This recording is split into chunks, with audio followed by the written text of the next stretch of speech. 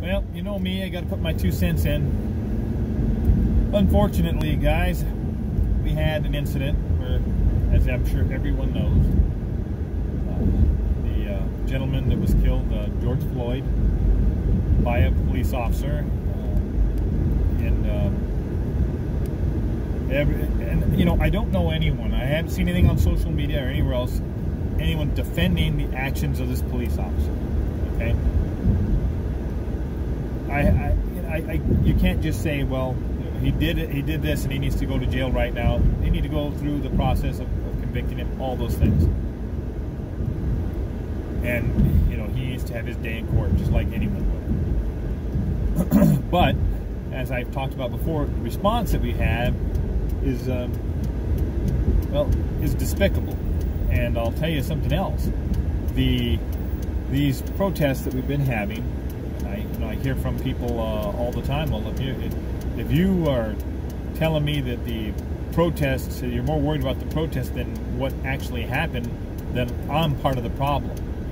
Well, I like to reverse that, because if you are part of these protests and for these protests, you're part of the problem, not me, because I'm not out looting, pillaging, and yes, that's right, killing a federal officer, which his name was Underwood. Last name was Underwood. Patrick Underwood was the name of this federal officer that they shot. They shot him because he was standing there making sure that they didn't break the windows and destroy the federal building. So they shot him. They shot 2 officers that day, but he's the one that died.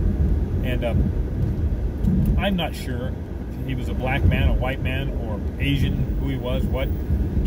But he died, and I bet you that most of the people watching these videos, watching this video, if anybody does watch it, don't even know that it happened by protesters' hands. They attacked a woman in a wheelchair. They've burned structures all over the country. They burned police cars. They're hurting people, and they're really just thugs. If you watch the videos, these people are just thugs. They're street gang individuals that you see, and they do these kinds of things, and they're just looking for an excuse. And we continue to give them the venue to do that. Okay, and don't give me that peaceful protest stuff. Where is the peaceful protest? Haven't seen one yet. Every single one develops into a riot, and someone gets hurt, some kind of business gets damaged, cars get burned, people have to run, the police have to come out with tear gas, rubber bullets, riot shields, and the whole bit. It even happened here in Albuquerque last night, early this morning. And what the world do we have to do with what happened in Minneapolis? And who's on the other side of this that you're protesting? Nobody out there that I've seen says, well, it's the fault of the suspect, and the officer was correct. That just isn't the narrative. Everybody can see in full display what happened, and everybody's on your side.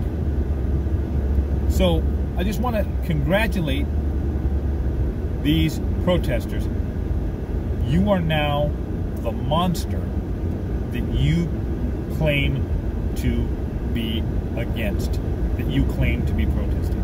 Congratulations, monster. You're all responsible for the death of a man that was just doing his job, and unjustly he was killed, and you all are responsible. If you try to say that you don't have some responsibility in it, you're wrong, because you continue to do this, continue to say, we're going to have a peaceful protest that you dang well know is going to turn into a damn riot. Please, just stop.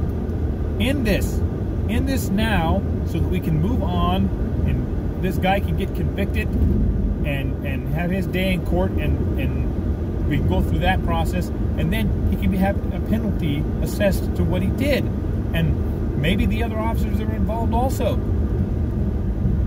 Burning buildings down and killing more people is not the answer. You guys have a good day.